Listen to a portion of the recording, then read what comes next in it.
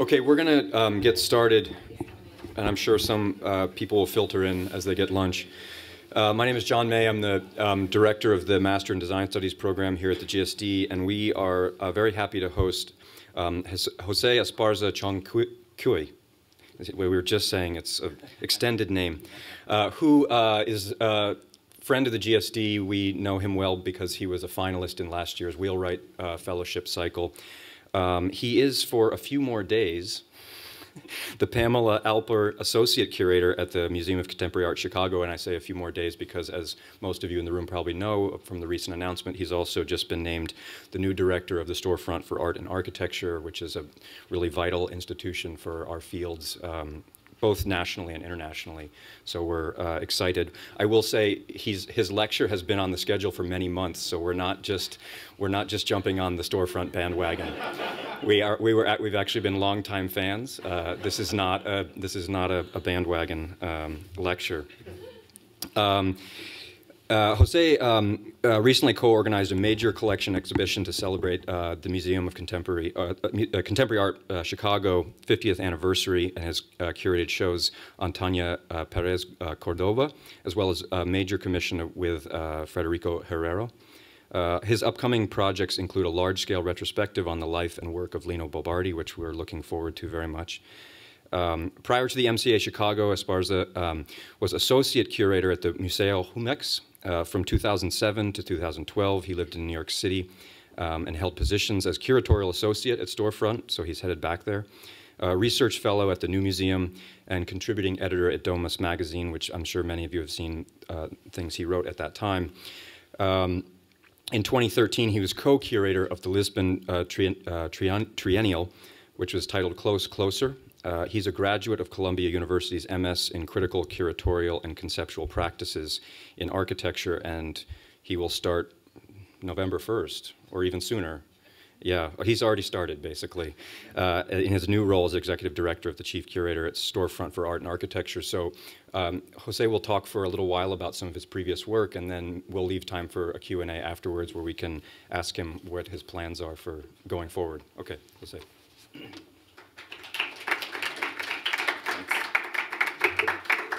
Thank you all for coming.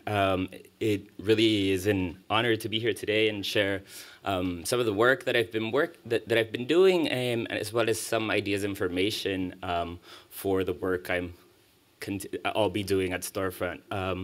But really, this talk is going to be quite a kind of like an informal session, and really pretty much describing this kind of like path that somehow is leading me back to Storefront. And I'll talk about some of the projects that I worked on throughout my career that was just somehow presented.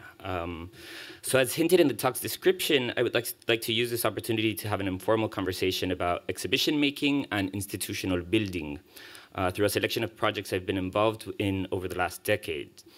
In other words, this presentation will focus mostly on curatorial practice, the role of the curator, and how this career is usually shaped and assembled in ways that might seem somewhat unorthodox, especially for the like architecture curator, since there isn't really a clear path one should follow to pursue this type of career. The timing for this talk, as was mentioned, is quite serendipitous, since from the time when I received the invitation and today, a significant change in my curatorial career happened. Very specifically, as it was mentioned in the introduction, I have recently been appointed Executive Director and Chief Curator of Storefront for Art and Architecture, which is a position that I'm honored to assume starting November 1st. Today, though, I'm here as Associate Curator of the Museum of Contemporary Art Chicago, where I've been since 2016. But of course, it's been impossible for me to avoid thinking about what's to come, which is in a very direct way tied to what I've done before. And when I say the timing is quite unique, I also mean it quite literally, since I'm in the middle of a move from Chicago to New York City, which is actually happening this Tuesday. Monday's my last day at the museum, so there's a lot of things happening. And while this invitation, as it was mentioned, came before the announcement, it was really throughout those months where I was preparing for this new position and the interview process, et cetera, et cetera. So it's been a lot. So please bear with me. I know this presentation is meant to focus on, as I said, ideas and formation, which is something I've been thinking a lot about as I transition into my new role at Storefront. I'll begin by doing a brief introduction of myself as a curator, which I think will help set the stage to later discuss this idea of the cycle or the life cycle, which I allude to in the talk's title and description, and which is also an idea that I've been going back to a lot since as I step down from my role at the MCA Chicago and prepare for this new position. So something that on a very personal note is meaningful to me about the role I'll be assuming is that it was at Storefront where I began my curatorial career over a decade ago. First as an intern and then as a curatorial associate working on specific projects with then director Joseph Grima. I began in early 2007. And as an intern, of course, like work ranged from pouring wine at openings to helping out with the production and installation of exhibitions, and as well as being involved with pop-up projects abroad, such as this series that was launched during Joseph's tenure that was called Postopolis. I think in a way somehow speaks to that 2007 period of the rise of blogs, and it was like Jeff Maynard from Building Blog and a bunch of these kind of like characters that are somehow still operating within the extended field of architecture. It convened them we did 2 editions, one in Los Angeles and one in Mexico City, but also I was involved in some of what were Storefront's first kind of editorial projects I remember this book that we worked on with Work AC in the context of their first exhibition their exhibition at Storefront called 49 Cities, but also one that I was very fortunate to be able to work on was this 2-volume compendium called Storefront Newsprints, which compiled all of the printed material that Storefront had been publishing from its founding in 1982 through, at the time, I think it was 2009 when we published it. And this, I don't know if some of you might know that Storefront from its founding has been producing these newsprints that are mail-outs where basically it's the announcement and the invitation to the exhibition, but it's also some of them have much more information about the exhibitions that are presented, the people involved. This is one from 1994 of an exhibition curated by Beatriz Colomina and, sorry, Dennis Dolan, Sidney Payton, Eva Kofsky, and Henry Urbach and Mark Quigley in 1994, titled Queer Space. Really, I think I see this the newsprint kind of publication that's still ongoing as perhaps one of the most insightful pieces to know more about Storefront's history.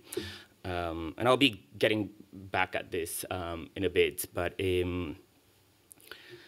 from Storefront, I moved on to work at Domus magazine, also with Joseph Grima, as he had just left Storefront, and moved on to Domus as editor-in-chief. And while at Domus, I was fortunate enough to be able to contribute through a different kind of range of practices, from inviting people to inviting artists and architects to work on our covers that Joseph had just launched, was commissioning each cover to a different architect. This is by Frida Escobedo. I can't remember the year of that, but it's quite early on. It was just as she had done the Tallera Siqueiros, wrote in many cases for the magazine, mostly about things in Mexico and in Latin America. This is a project by Pedro Reyes. That was a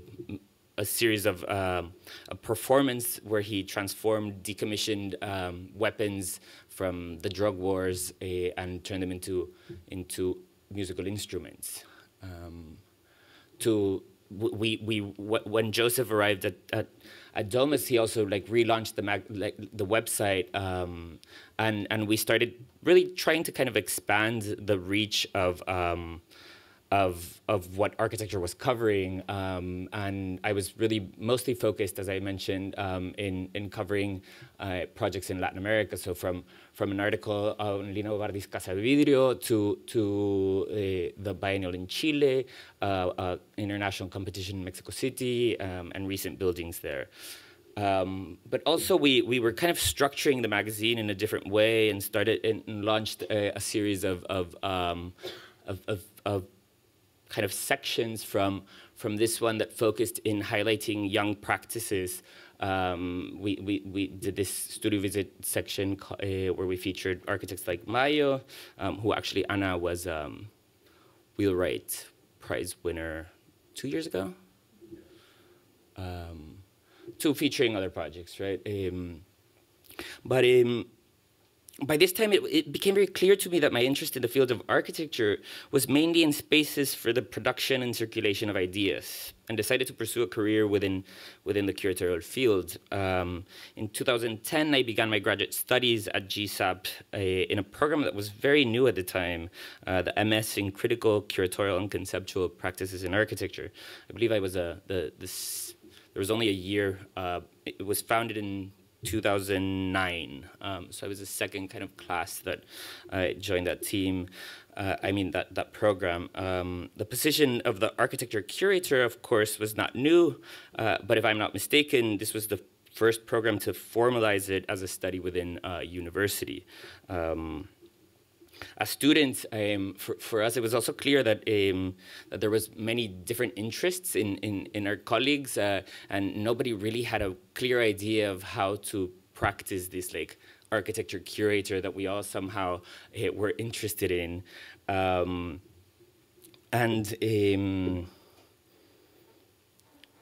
yeah, and it was something that was just completely different from, say, the standard or the art world curator, right? So, for example, if you think of Bard's Center for Curatorial Studies, which was founded in 1994, and the where pretty much all the students there are pursuing an institutional career, right? They're all in search for positions in museums or nonprofits elsewhere. For us, it was quite different, and we all kind of like took very different paths.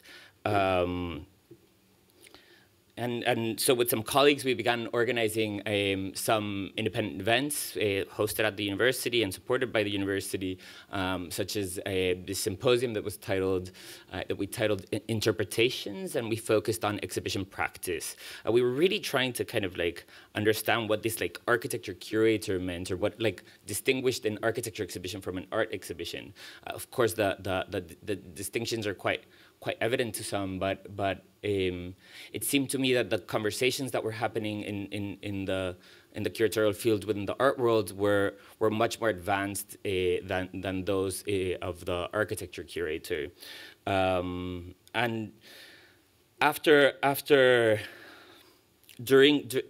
during my second year of studies at GSAP, I was invited to co-curate the Lisbon Architecture Triennial in 2000. So we began working on it in 2011, and it was presented in 2013. And it was titled Close Closer, and with Beatrice Galilei as chief curator. So here I developed the public program, which took place entirely in a public square, and commissioned major pieces by Frida Escobedo and Andres Jaque. And really, as I mentioned, the entire program took place in this kind of tilted stage designed by Frida, where we hosted many kind of informal and planned events. From this convening of the mayoral candidates at the time of Lisbon that came to present their urban-related plans to. It was kind of unannounced, so it was quite exciting to see that everybody gathering around this public square. To also working with Andres Jaque, where I commissioned his first kind of like full-length play, or his first play actually, which was titled Superpowers of 10, and presented in the square. And actually Frida's stage somehow doubled it became the seating space when the play was presented. We put up this. She designed this curtain that eventually opened up to the performance, and really it kind of inverted the role of the stage, where the city somehow became the backdrop for the performance. And this idea of like the expansive city was crucial in Andres's sort of a plot line in his Superpowers of 10. So as I was finishing the Lisbon Architecture Triennial, I was moving from New York City to Mexico City. And there I somehow, as I mentioned, launched a competition with Domus and this space called Archivo de Diseño y Arquitectura, which was kind of a new space that had recently opened up in Mexico City that was thinking about housing a collection of architecture and design, and thinking about different strategies of displaying. We launched this pavilion competition, which Pedro y Juana, a design studio from Mexico City, won, and this was the proposal or the project.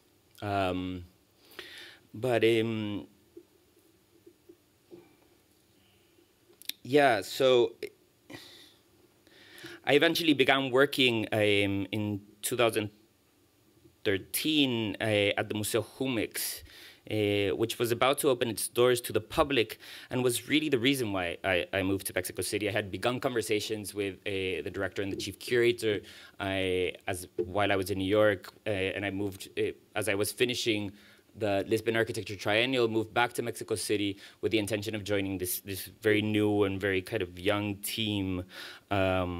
This move was really important for me, since it was clear that if I wanted to pursue an institutional career as a curator, I had to search kind of beyond the possibilities of what we know as the architecture curator. But also, it really seemed like at the time, finding an institutional setting in New York was also quite complicated.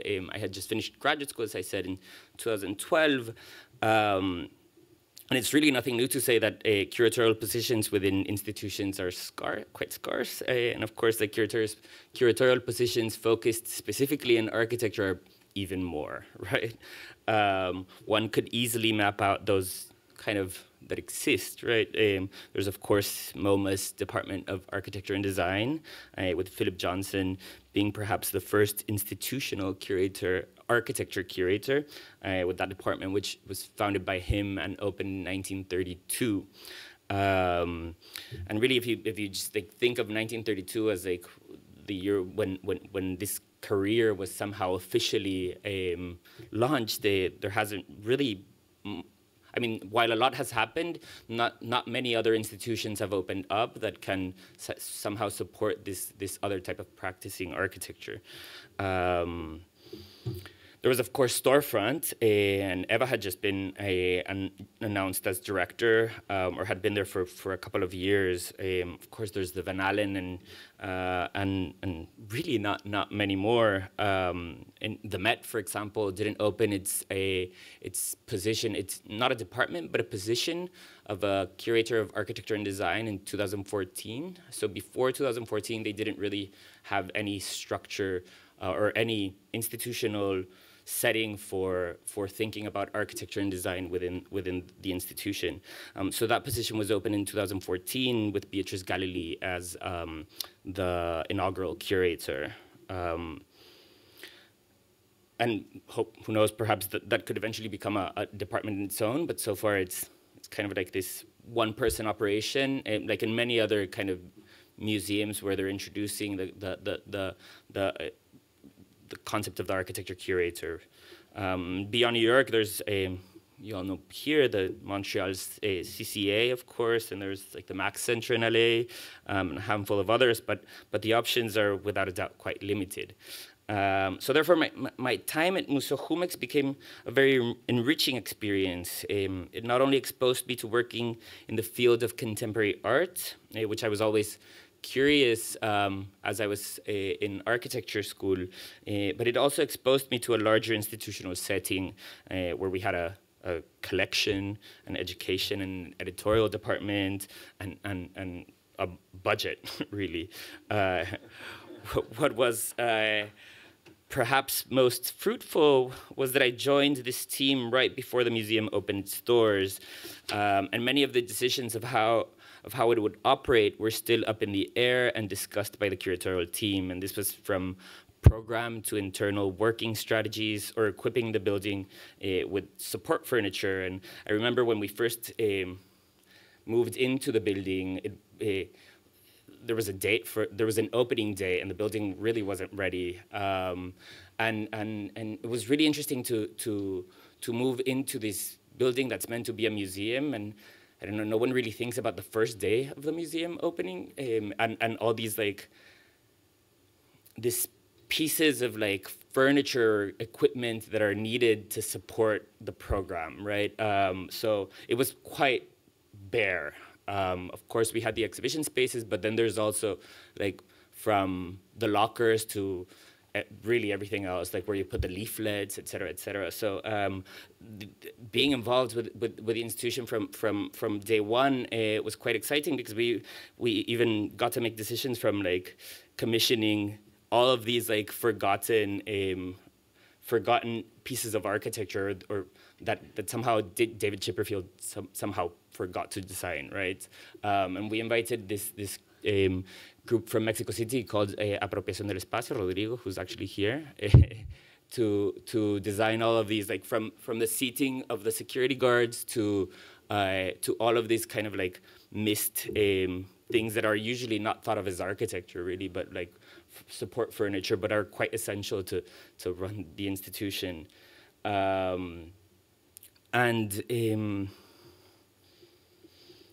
am I? While at Jumex also, because I guess it was so young, we got to do a bunch of things that maybe I wouldn't have been able to do elsewhere, from organizing lectures, events, and performances in a very kind of informal way, to hosting, I don't know, the Chicago Architecture Biennial Curators, the first Chicago Architecture Biennial Curators, Sarherda and Joseph Grima, who were doing this trip to Mexico City. And everything was done in this very informal way, but it was quite exciting to be able to commit to doing these things and to provide space for them to happen. I launched a series of exhibitions titled Pasajeros, which translates to passersby, that somehow focused in the passing through Mexico of interesting kind of cultural figures that are somehow unknown, but that left a deep impact within their field. So the first one was focused in Jerzy Grotowski, this Polish theater character, director, and I invited architecture studio from Mexico City called Lanza to design what would be the display space where everything would be presented, and this was reconfigured for each of these editions. The second one we did was focused in Esther McCoy, who had a very close relationship to many of the modernist architects in Mexico City, and was really writing about the building of the UNAM campus or the building of El Pedregal and the developments, and making these very interesting connections between modernist architecture in Mexico City and Los Angeles. So these are somehow unknown histories that we try to surface through this pop-up exhibition series. Published these booklets and trying to give shape. I also was involved in these major kind of commission series that we launched that focused in performance, and we invited Pedro Reyes. The first one was Pedro Reyes to do, I don't know if I have an image, yeah, an hour-long also a puppet play called La Revolución Permanente, the Permanent Revolution, which focused which is the title of Trotsky's compilation of writings that he assembled while he was in Mexico City, and it somehow tells a story about capitalism and communism through marionettes. And it was this hour-long play that we transformed. This space that I showed earlier, that same space where pretty much all these shows are, it's in this multi-use space that it was really interesting when talking to David Chipperfield as the building was opening. So the museum, while it looks kind of like a big building, it really only has 2 galleries, which are the top 2 like white cubes, really. And then the first floor, which is this entire space, is completely left unprogrammed. And while it was, I guess, mostly thought of as almost like an event space, party space somehow, Jumex was quite known for throwing this like pretty large parties before. And as we were starting to program and work on the building, this space somehow became central to think, other than like the white cube kind of like exhibition program, this space really became somehow a very essential part of the life of the museum. And it was where we presented our more kind of like more experimental projects that maybe would be difficult to produce elsewhere.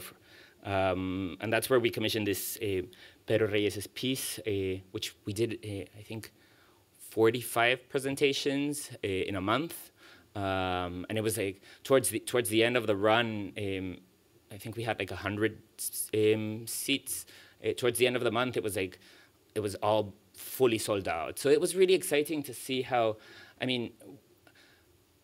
we were communicating our ambitions and goals through the museum that was new, that was trying to kind of like make a space for itself within the cultural landscape of museums in Mexico City, and trying to position. I believe that next week, Julieta Gonzalez, who's the artistic director, is going to be here, so I highly recommend you to come to her talk as well. To a big performance also by Alexandra Baksetsis that was also held in that multi-use space. I worked also on big collection exhibitions where it was fun to be able to experiment and work with, in this case, like Dexter Sinister, who designed the full identity of the exhibition, but also Pedro Juana again, who designed who did the exhibition design. And again, of course, it was, since it has a plaza that I think Julieta's talk will focus on the plaza of the museum, it was fun it made sense to invite Andres Jaque again and represent his Superpowers of 10, which was actually pretty successful also in Mexico City in terms of attendance. And I'll go back to my notes 1 second. So, being that it was like such a young and unique institution, as I said, I was able to experiment with curatorial formats and organized events, and start exhibitions, commission new performance-based works, and curated collection exhibitions. And considering that the point of this talk is to think about exhibition practices and spaces and the spaces that host them, perhaps it's worthwhile to kind of expand on this uniqueness of the Museo Jumex. This museum, which opened its doors, as I said, in 2013, is a private museum, like most here in the United States, but with a significant difference. Rather than being funded and governed by a board of trustees, it is a company, Grupo Jumex, which makes and sells juice that supports the program entirely. The museum project is a branch of the Fundación Jumex, which was founded by Eugenio López Alonso, who's the son of the founder of this family-owned company. This unique situation where the program is fully funded by one main patron is, of course, quite uncommon. But working here really got me thinking into these different institutional structures, right? I had been at Storefront, which we'll go back to in a second, then at Domus, which is in itself an institution. While it doesn't have a space, it's in itself also actually a family-owned company that publishes many other magazines. Primarily, actually, the income comes from a magazine about cars, and Domus is somehow like the Jumex of that mother company, right? So it's like that pet project. This really, Jumex came out of the interest of the son of the owners of this company, who was very invested in the arts, and first opened a foundation that was started collecting art, and had a space, a warehouse space by the factory of the juice production, really, where the juice production takes place. And over the course of 15 years, this collection grew quite large, and the project started gaining a lot of visibility, and it started to make sense to open a new space. The foundation was kind of like the foundation was started, and then with the intention of opening this museum. So being involved with the Museo Jumex made me realize not only about the importance and impact that a cultural organization can have, but also about how I wanted to commit myself to understanding the way they operate and pursue a career within institutions. In 2016, I moved to Chicago to assume a new position as Associate Curator of the Museum of Contemporary Art Chicago. And here I've organized solo exhibitions. This is a completely different institutional setting from Jumex. It's a museum with a board of trustees of around 60 people, and it's a highly kind of structured and orchestrated cultural project, like really like most museums here in the US. But for me, it was very interesting to be able to experience, or my interest in joining the MCA Chicago or a US museum was to understand the differences of how these cultural institutions operate, right? I organized this first solo show of Tania Pérez Córdova, an artist from Mexico City, this major commission by Federico Herrero, an artist from Costa Rica. I was involved again with the collection and made acquisitions for the collection. This is something that at Jumex, while it has a collection, the curatorial team or the museum, it doesn't really get involved with the collection. It's mostly, the collection grows, of course, but mostly through the owner's own kind of like advisors. The museum isn't really involved in the collection. So being involved at the MCA and understanding how how it works with its different committees, from the collection committee to the exhibition committee, and how we present these works and think strategically about how to grow the collection, has something that was very interesting. This is a still from a video by Jonathas de Andrade, an artist from Recife in Brazil, which we acquired his work, and now I'm working also on a solo exhibition of his work that is due to open in April. And I'm still working on a couple of projects at the MCA Chicago that I'll continue overlooking from my new role at Storefront. And I'll continue overlooking them as curator from my new role at Storefront. So Jonathas de Andrade opens in April, but also, as it was mentioned in the introduction, I'm working on a major retrospective that focuses on the life and work of Lina Bo Bardi, titled Habitat. And for me, this is a really exciting project, not only because Lina, of course, is this fascinating character, but one of the major kind of accomplishments of this project, as I see it, is that we are co-organizing and co-curating it between the Museo de Arte de São Paulo, which is MASPI, this museum that she designed in 1968, and also the Museo Jumex in Mexico City.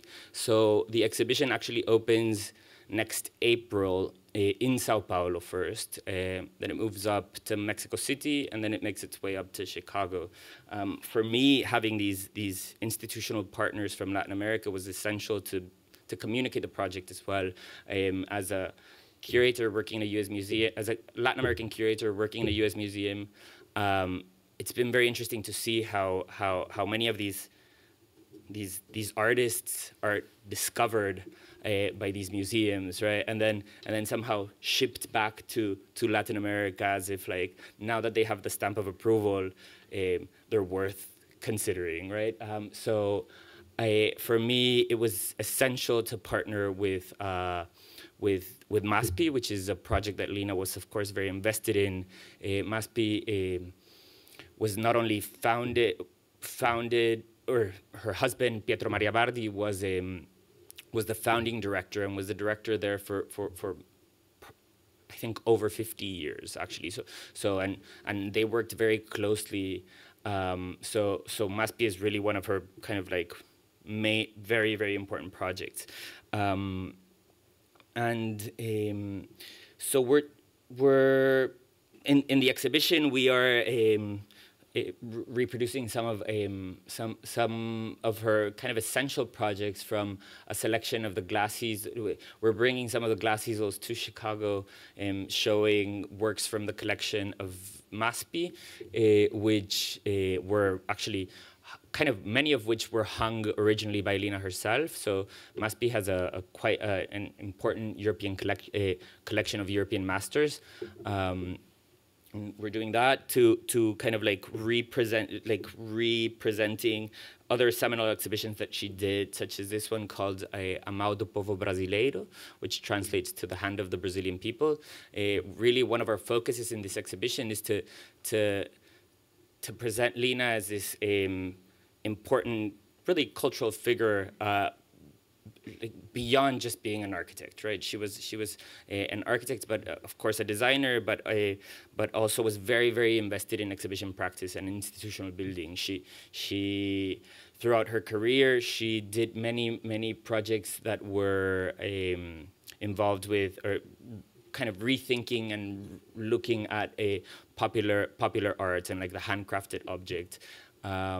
She even founded a museum in the 50s in Salvador Bahia, which was the Museo de Arte Moderno in Salvador.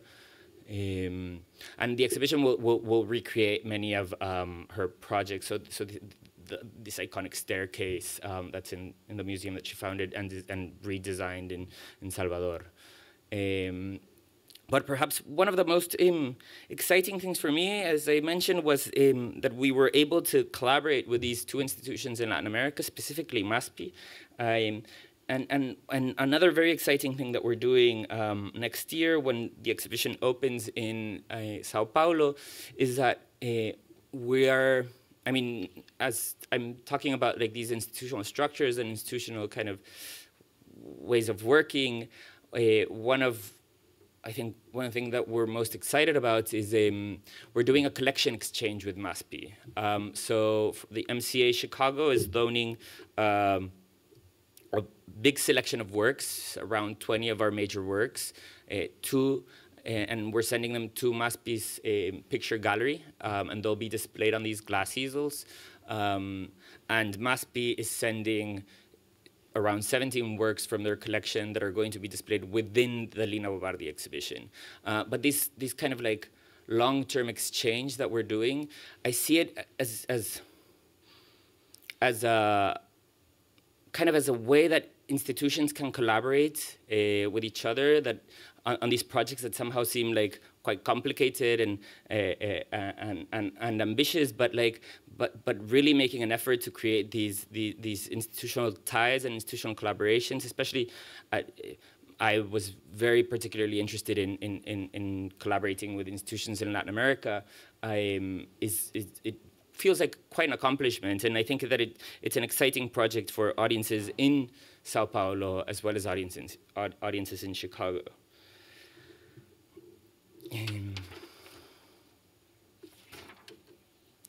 So, yeah, the MCA Chicago really allowed me to understand a completely different structural organization for nonprofits with its large board and committees, et cetera, et cetera. But doing a recap of the work I've done over the past decade has been kind of crucial for me to understand not only where I'm at, but it also got me thinking about the unconventional paths within the curatorial field, really kind of like going back and forth between the architecture world and the art world. And looking back has also made me very aware of the different institutional structures out there as I transition into my new position at Storefront for Art and Architecture.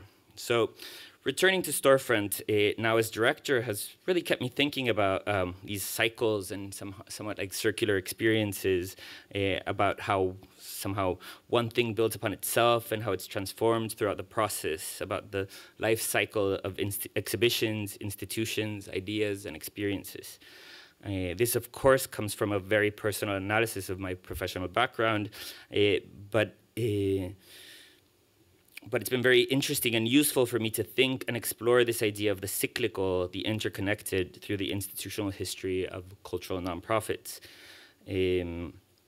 So just, I don't know how we're doing with time, yeah?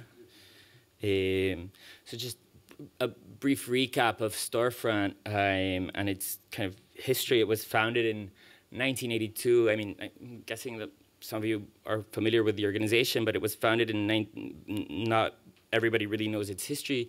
It was founded in 1982 by an artist and an architect, Shireen Ashat, who's this quite famous artist from Iran, and Kyung Park, an architect from Korea that's, I believe, now based in San Diego. And it really began as this storefront, and the opening with the intention of presenting work that was at the intersection of art and architecture, which I think is, to this day, one of its main maybe assets. Really, this like it has a very unique mission that I can't really think of many other organizations that are focused specifically at working at this intersection. Storefront, of course, while it was founded in 1982, for me it's always important to contextualize it within the broader panorama of cultural organizations that were founded in New York around that time, because it is not detached from that. And sometimes we forget that many of the organizations that we now know, that we now see as these like big museums, started somehow just like Storefront, right? And I see the MCA, for example, actually, it was also founded in 1967, and I always see this period as somewhat a break between the modern art museums and the contemporary institutes, right? So 1968, around that time, is really when many artists were doing a completely different type of art, which is what we understand as contemporary art now.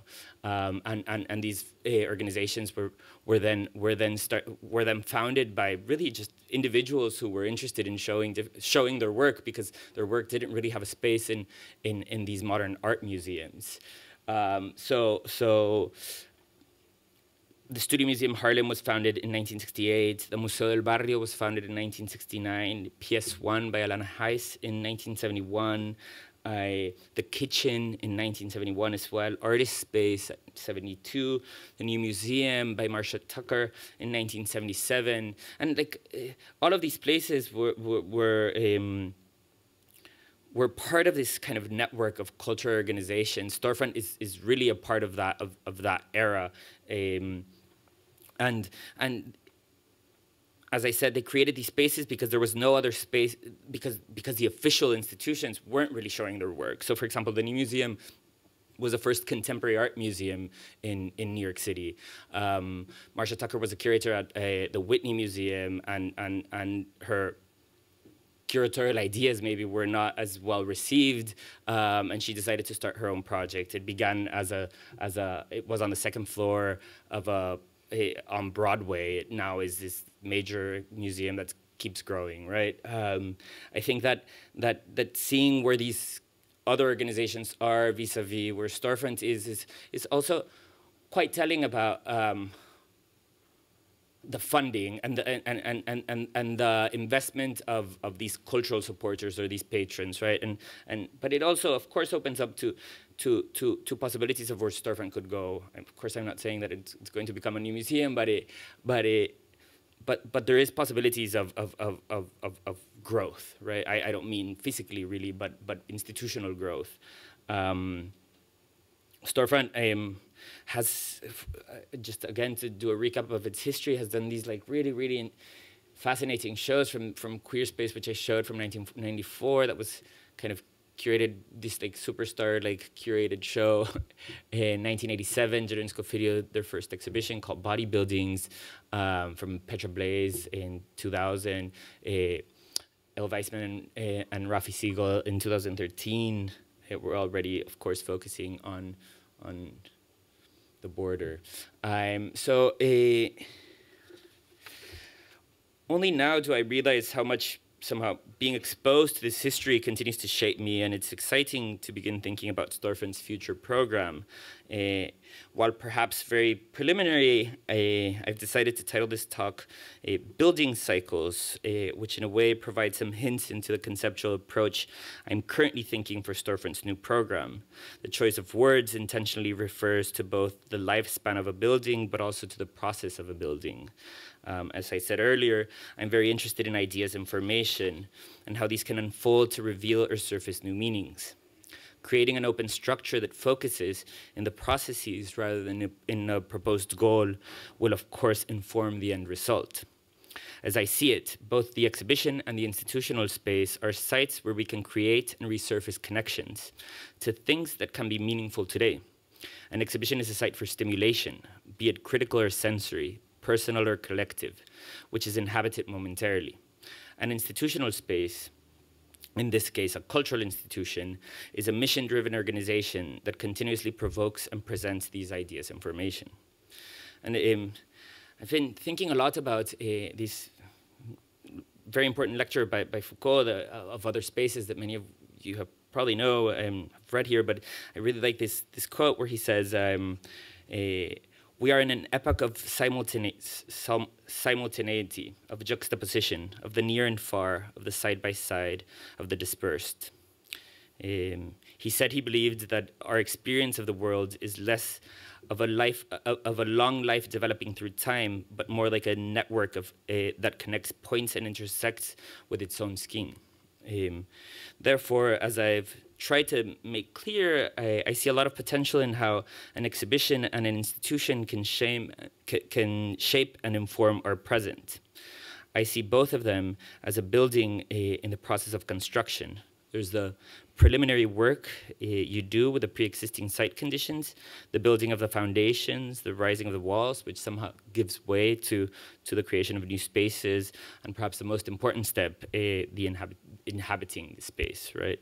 I understand building as a process in which ideas form, grow, adapt, and regenerate. And my goal as a curator is to build exhibitions and institutions with a strong foundation that can help us navigate our complex contemporary world and also shape it. So, yeah, that's it. Thanks.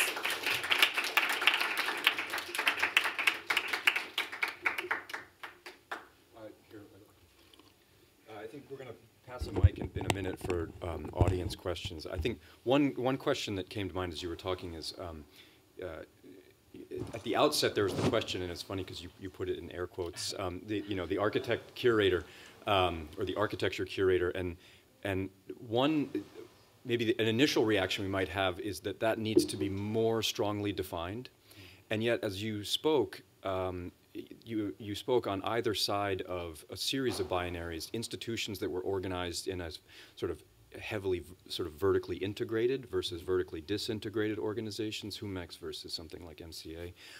Also, you're crossing, of course, national boundaries with a lot of your work. And then just in the name itself, Storefront for Art and Architecture, and the sort of duality that's built in there.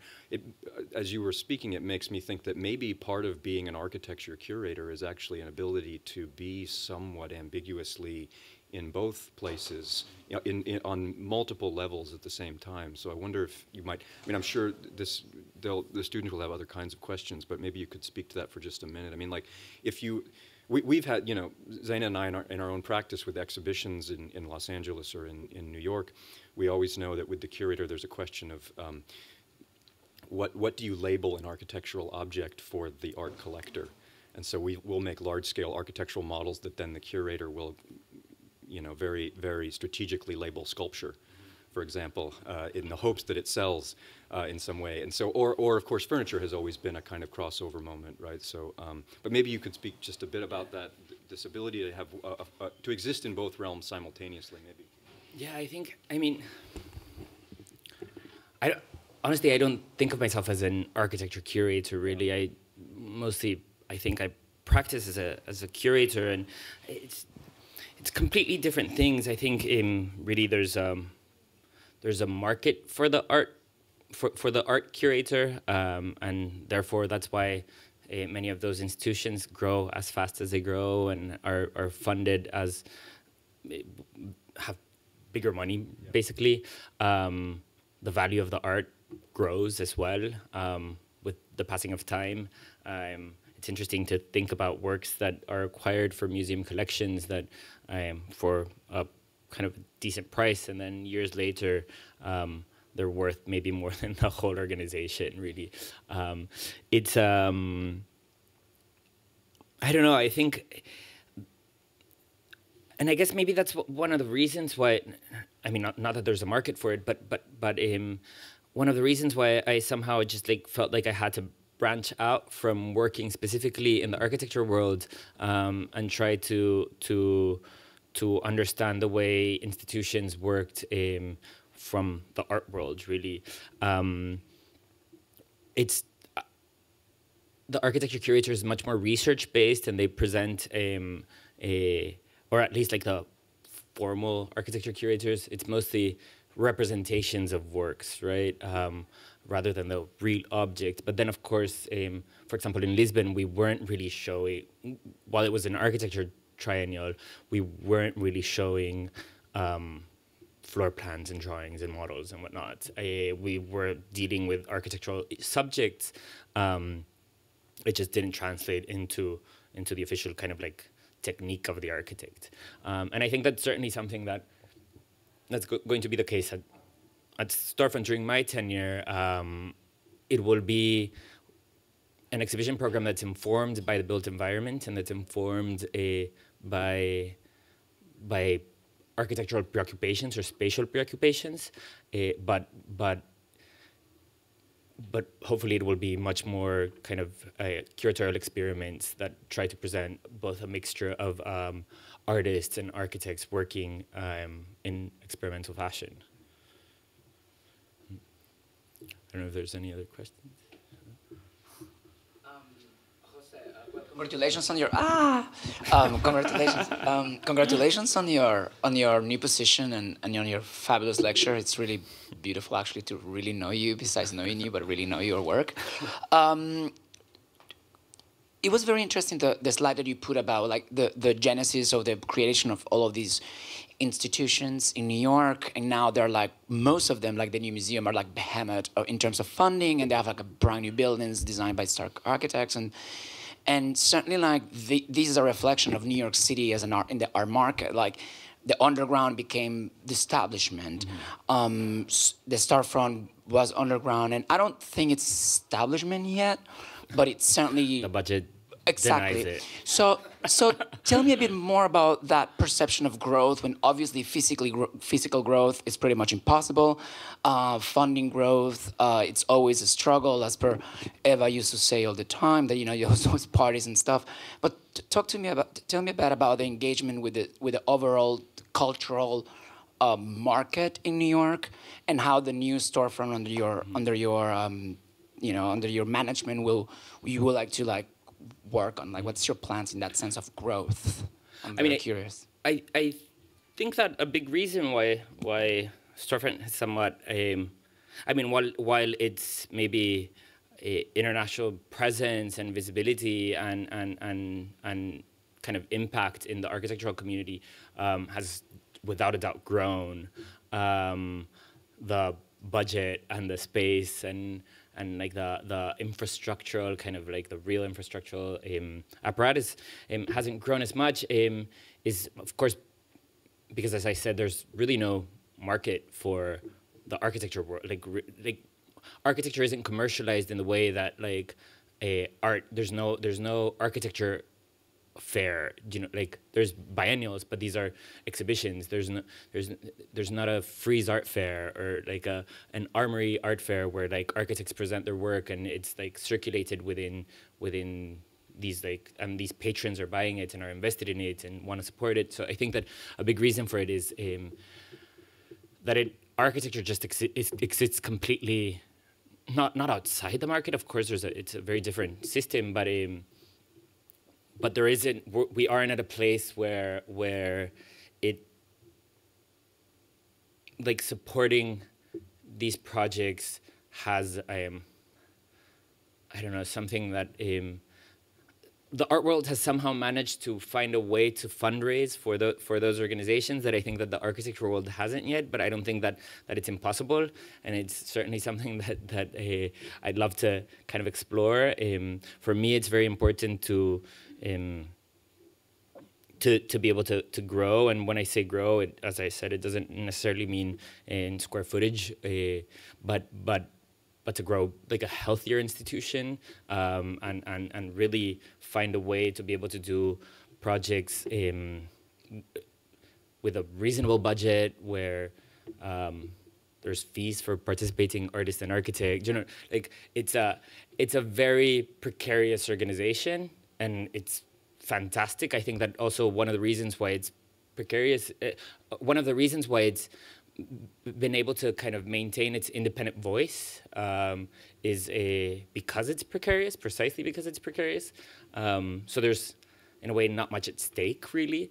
So it maintains as this kind of experimental place where projects that Eva, for example, organized couldn't have been organized elsewhere. I think that, for example, if you think about just like the exhibition history, Jonathas tenure also did some incredible exhibitions that I think are even more meaningful now than they were back then. And this project with Julie Alt and Martin Beck, I mean, she was just awarded this huge, what's the name of this prize? The MacArthur Grants from Chicago. It's very interesting for me to see the history of exhibitions and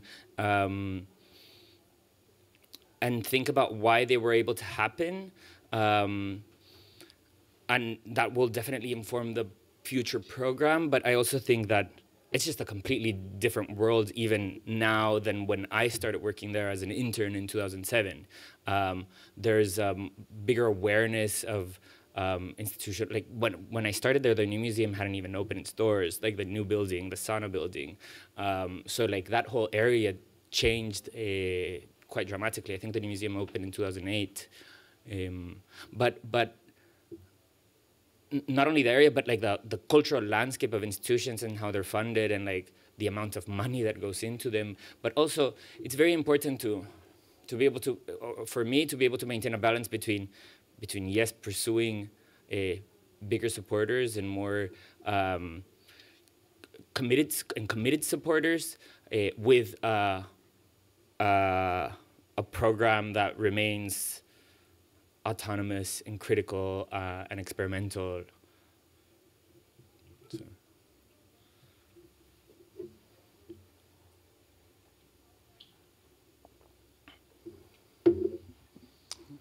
Hi. So congrats and thanks for sharing. I was wondering if you could maybe also talk a bit more about your agenda, if there is any. You showed the slide with a few exhibitions that were done by the Storefront over the past few decades, and they were touching on all kinds of social issues from gender identity to affordable living, etc. So how are you relating to that on the one hand? And at the same time, I think you join an organization that is in a radically different city than when it started. So maybe you can talk a bit about how you see the city in relationship to your plans. I mean, I think that last question somehow hints at what I was just saying about how the landscape has changed, and while it's of course going to be informed by the exhibition history and like the founding mission of the organization, as you said, and as I said, it's a very different New York, really, and we'll have to be smart about how we plan out a program. My agenda really is I mean, this is something that I think a lot about actually, and I always kind of avoid answering that with like a punchline. I think that it would be a mistake to tell you that like I'm doing this like social, critical, etc., etc. Like I think that I mean, while of course I hope that it's all that, I also hope that somehow unfolds over time, and that it's a program, a cohesive program. For me right now, one of the most important things is going to be to plan out a cohesive program in advance and hopefully be able to launch it and announce it within the next month. But before I do that, I have to start working there, actually. So start and discuss it with the board, discuss it with the staff. Of course, it's not like I'll be working completely independently. There's an apparatus, as I tried to convey throughout my talk. There's an apparatus that supports it and that is also invested in the program and that is going to help me achieve that goal. So while I have many ideas, I think it would be best to share those once I'm there and have a little bit more time to articulate this agenda / non-agenda. I can say this, that like I want it to be something that somehow like builds over time, and that's why I was kind of like using this concept of the cycle, or the cycle of a building, something that each exhibition is informed by the previous exhibition somehow, and that together they are able to convey a message that is unfolded over time. I think that also the idea of the cycle is a very interesting model, because cycle, of course, repeats itself.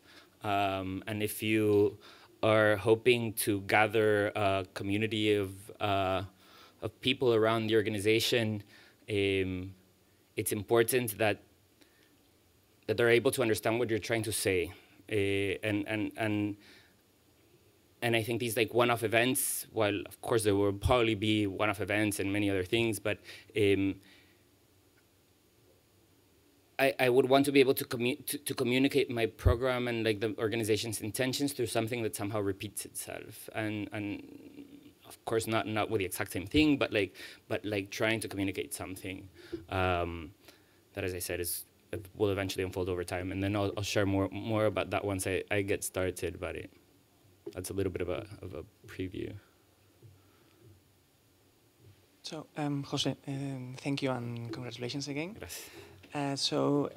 Thinking on curation and disseminating cultural about architecture in society, for me it always sits at the intersection between talking to the discipline, to the profession, to advance knowledge or to provoke ideas, but at the same time talking to the general public, with the pursuit that what architecture is better understood by the people, and also architecture can regain agency nowadays and in the future. So I think these negotiations sometimes is difficult, particularly in exhibitions, also in magazines and press media. So looking at your trajectory and your previous work, but also in what you have in mind for the future, so how do you position yourself in this intersection, and what are your ideas about it? Yeah, I think about that a lot, actually. And in a way, I currently work at a museum that's almost like the opposite of Storefront, right? Storefront is like a niche organization. I currently work at a museum that has 6,000 visitors in one day. And it's a staff of 250 people. I mean, it's not a huge museum, but it's not MoMA, but it means something for the city.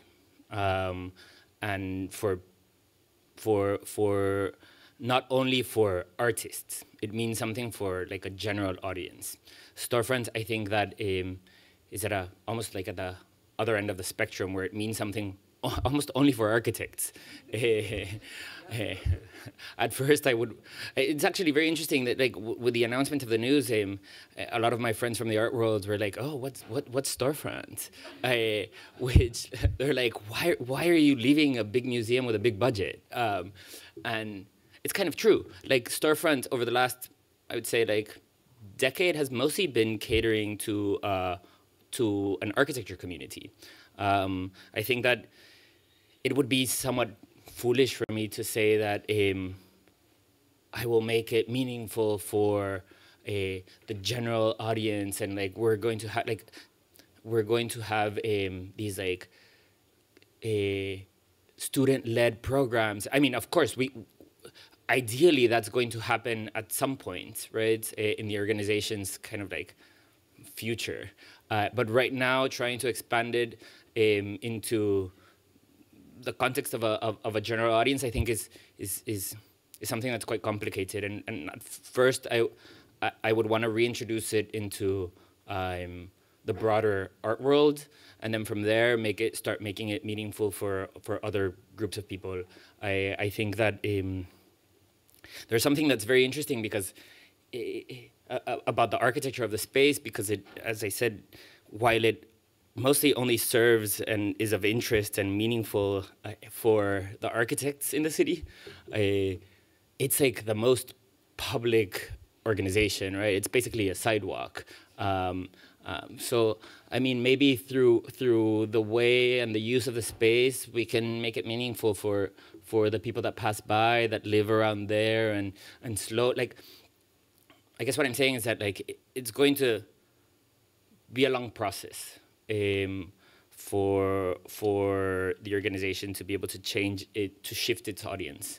At the MCA, we think a lot about audience, and even the way we write 150-word text. We have someone that reads every single one of these texts that, like, is the general audience, right? So, like, every single concept that you introduce there is questioned and tried to be shaped so that it can be understood by the general audience. I think that Storefront is going to allow us to do very different things, and hopefully eventually we'll be able to design strategies to expand our audience. Great. Okay, thanks so much. Thank you.